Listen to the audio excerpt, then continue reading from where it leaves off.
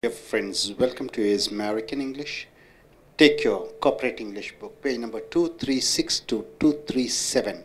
The spoken English words and phrases of what Americans and Britishers speak under the letter P, and the word is pencil, and the phrase is pencil pusher. What do you mean by the phrase pencil pusher? A person who does official or clerical works. Any person who does the official work or clerical work, then you are calling him as pencil pusher. He is a pencil pusher in that company. He is a pencil pusher in that company means he is a man who takes care of all the official works, desk works. Pip. Pip pill. What do you mean by the phrase pip pill? A tablet which increases your energy. You take a tablet which gives you energy, which gives you more energy. Then you're using the phrase pep pill. I take pep pill whenever I am tired. So whenever I am tired, I take this pill to give me energy. Pep rally. What do you mean by the phrase pep rally? A meeting where the participants' feelings are rose to do an action. You go for a political meeting, the politician speaks. It makes you a feeling, it makes you energy to do an action. It gives you an energy to do an action. It arises your feelings. That meeting is called pep rally. Rally means a meeting. Pep rally means something, a talk or a speech which makes your energy rise to do an action. Perk, very important word. Perks, what do you mean by perks? See, the incentive coverage. Housing allowance, education allowance, vacation allowance, benefits are given more than your basic pay. See, monthly you get a salary of 10,000 or 20,000. That's the basic pay. Other than basic pay, 20,000, you are getting housing allowance 1,000 rupees. You are getting bike allowance 1,000 rupees, petrol allowance 1,000 rupees, vacational allowance. Those allowances are called perks other than your basic pay. The government employees are getting more perks than the private employees. So the government employees, servants or employees are getting more benefits other than their basic pay than compared to the private company people. Perk up. What do you mean by the phrase perk up? Getting more energy, feeling better. You're getting more energy and you're feeling better. Then you're using the phrase perk up. After his operation in Singapore. So one cinema actor has undergone an operation in Singapore. So after an operation in Singapore, the actor perked up means the actor was able to get back to his energy level. So my dear friends, pencil pusher means a person who deals with paperwork or desk work. Pep pill, a tablet which gives you energy, which increases your energy. Pep rally, a rally or meeting where you attend. The speech arises your feelings to do an action. Perks, other than your basic pay, the extra benefits which you get. Perk up, getting more energy and feeling better. That's called perk up. Coming here, perky means having self-confident. Perky means having self-confident. After his marriage, his perky means after his marriage, he got self-confidence. Peter. Peter out means what? Becoming very tired. Peter out means you're getting very tired.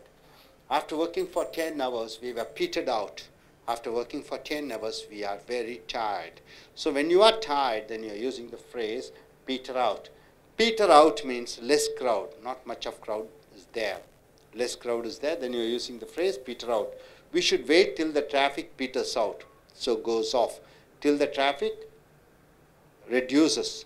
So peter out means less crowded. Peter out means becoming very tired. Once again, peter out means that is not functioning. My air condition petered out means my air conditioner is not working. Once again, peter out means somebody is dying. He petered out because of an accident. He died because of an accident. So peter out means first meaning is becoming very tired. Second peter out means the crowd is less. Third peter out means something is not functioning. Fourth peter out is somebody has died. And pat, awesome. Emotional word, pat means awesome, excellent, nice, great. When you are emotionally expressing Then you're using the phrase pat. Oh, girl, you look pat today with your dress. Oh, girl, you look fantastic. You look beautiful. You look wonderful with that dress. So pat means you are exclaiming and saying something beautiful and wonderful. So perky means having self-confidence. Peter out means becoming very tired. Peter out means it is less crowded. And peter out, something is not functioning. And peter out, something is dying. Pat, awesome and nice and great. So coming here once again, pencil pusher, a person who deals with paperwork. Pep pill, a tablet which gives you more energy. Pep rally, a meeting or rally where you attend, where you are inspired to do something, some action. Perks, other than your basic pay, the extra allowance which you get. And perk up means getting more energy and feeling better. Perky, having self-confidence. Peter out, you become very tired. Peter out, it is less crowded. Peter out, something which is not functioning. Peter out, somebody is dying. And pat, awesome, nice and great. Hope you are able to understand all these phrases. Use it in your day-to-day conversation. நண்பர்களே, உங்களுடைய corporate ஆங்கில புத்தகத்தை எடுத்துக்கொள்ளுங்கள். 236, 37 அமெரிக்கர்களை போன்றும் பிரிட்டிஷர்களை போன்றும் பேசக்கூடிய அந்த ஆங்கில சொற்றொடர்களை பார்க்கிறீர்கள். பென்சில் புஷ்ஷர், பென்சில்னா உங்களுக்கு தெரியும், பென்சில் புஷ்ஷர்னா தள்ளுபவன். பென்சில் புஷ்ஷர் என்றாலே என்ன என்று பார்க்கிறீர்கள் என்றால், a person who do official, office அலுவலக வேலைகளை செய்யக்கூடியவர் அல்லது கிளரிக்கல் ஒர்க், ஒரு கணக்கு பிள்ளை குமாஸ்தா வேலையை செய்யக்கூடியவரை பென்சில் புஷர் என்று சொல்லுகிறோம். Is a pencil புஷர் in that company, அந்த நிறுவனத்திலே அவன் ஒரு குமாஸ்தாவாக கணக்கு பிள்ளையாக இருக்கிறான். ஸோ கணக்கு பிள்ளை குமாஸ்தாவை பென்சில் புஷர் என்று சொல்லுகிறீர்கள். பெப் என்றால் என்ன? உற்சாகம். பெப் என்றால் உற்சாகம். பெப்பு பில் என்றால் என்ன? பில் என்றால் ஒரு மாத்திரை. பெப்பு பில் என்றால் ஒரு மாத்திரையை போட்டுக்கொண்டால் உங்களுக்கு உற்சாகம் பொங்கியலும் உணர்ச்சிகள் அதிகமாகும்.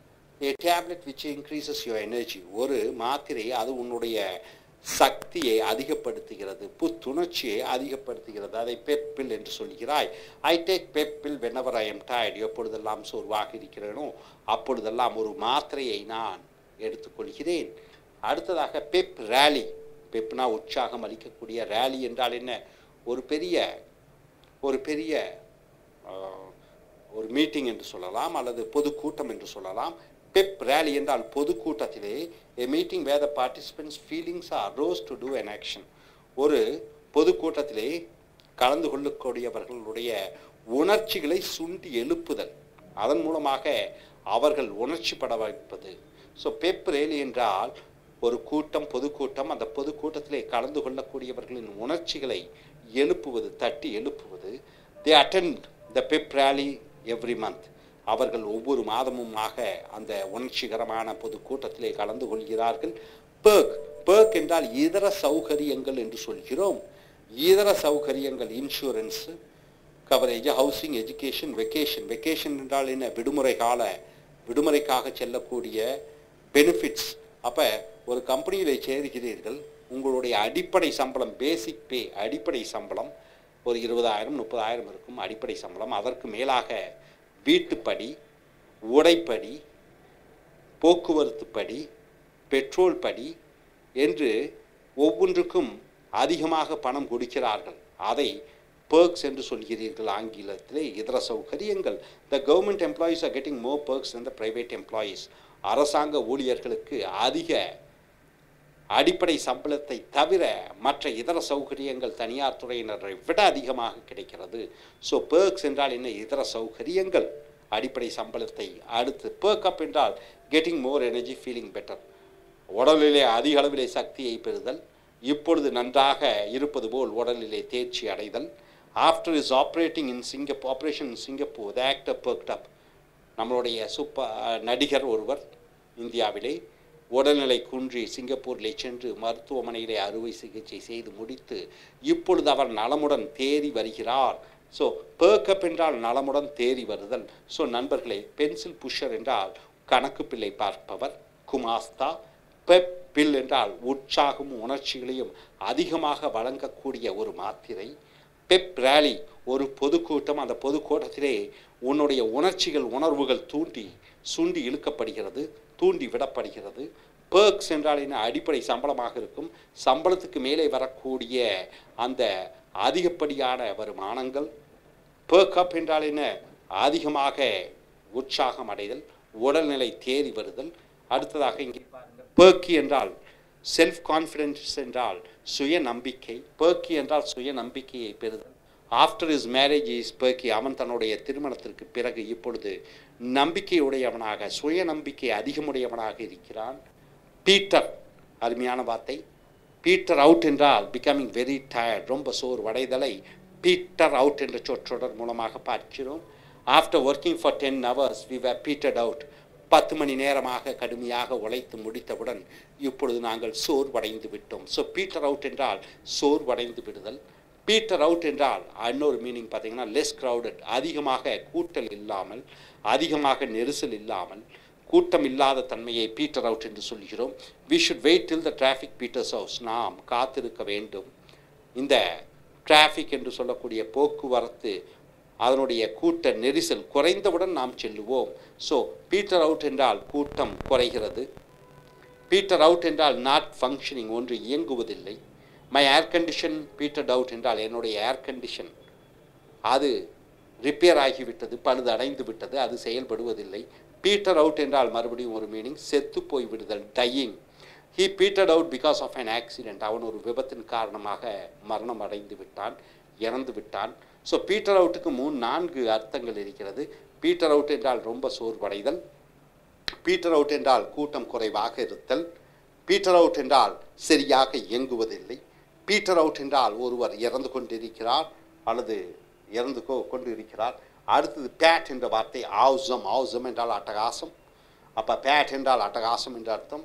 பேட் என்றால் நைஸ், நன்றாக இருக்கிறது என்ற அர்த்தம். மறுபடியும் பேட் என்றால் கிரேட், சிறப்பான என்ற அர்த்தம். ஓ girl, you look bad today with your dress, ஓ பெண்ணே நீ பிரமாதமாக இருக்கிறாய் இந்த உடையிலே உன்னை பார்ப்பதற்கு. ஸோ பேட் என்றால் அட்டகாசம் என்று சொல்கிறோம். ஸோ நண்பர்களே, perky என்றால் சுயநம்பிக்கை அதிகமாக இருத்தல், பீட்டர் அவுட் என்றால் ரொம்ப சோர்வடைதல், இன்னொரு அர்த்தம் குறைந்த கூட்டம் இருத்தல், இன்னொரு அர்த்தம் சரியாக இயங்குவதில்லை, இன்னொரு அர்த்தம் சேர்த்து கொண்டிருப்பது. பேட் என்றால் அட்டகாசம், பிரமாதம் என்று சொல்கிறோம். ஸோ நண்பர்களை மறுபடியும் பாருங்கள், பென்சில் புஷ்ஷர் என்றால் என்ன? குமாஸ்தா வேலை செய்யக்கூடியவன், கணக்கு பிள்ளையாக வேலை செய்து கொண்டிருப்பவனை பென்சில் புஷ்ஷர் என்று சொல்கிறீர்கள். பெப் பில், பெப் என்றால் என்ன? உற்சாகபானம். பெப் என்றால் பில் என்றால் ஒரு மாத்திரை, அந்த மாத்திரையை உட்கொண்டால் அதிக சக்தி கிடைக்கிறது, அதிக ஆற்றல் பெறுகிறீர்கள். ஸோ பெப் பில் என்றால் உற்சாக மாத்திரை. பெப் ரேலி என்றால் பெப் என்றால் உற்சாக அளவை தூண்டி விடுதல். ரேலி என்றால் பொதுக்கூட்டம். பொதுக்கூட்டத்தில் கலந்து கொள்வதன் மூலம், அந்த பேச்சுக்கள் கேட்பதன் மூலமாக நீங்கள் உணர்ச்சி வசப்படுகிறீர்கள்.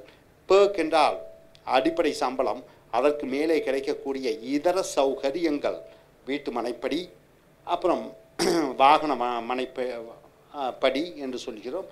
பெர்க்கப் என்றால் உடல் தேறி வருதல், உடல் நலமுடன் இருத்தல். perky என்றால் சுய நம்பிக்கையை பெறுதல். பீட்டர் அவுட் என்றால் ரொம்ப சோர்வடைந்து விடுதல். பீட்டர் அவுட் என்றால் குறைந்த கூட்டம் இருத்தல். பீட்டர் அவுட் என்றால் இயங்குவதில்லை. பீட்டர் அவுட் என்றால் மரணம் அடைந்து விடுதல். பேட் என்றால் அட்டகாசம், பிரமாதம், ரொம்ப பிரமாதம் என்று சொல்லும் பொழுது பேட்டை யூஸ் பண்ணுகிறீர்கள். ஸோ நண்பர்களே, இந்த சொற்றொடர்களை உங்களுடைய அன்றாட வாழ்க்கையிலே தினமும் பயன்படுத்தி நல்ல பேச்சாளர்களாக, நல்ல எழுத்தாளர்களாக நீங்களாக என்னுடைய வாழ்த்துக்கள். தேங்க்யூ.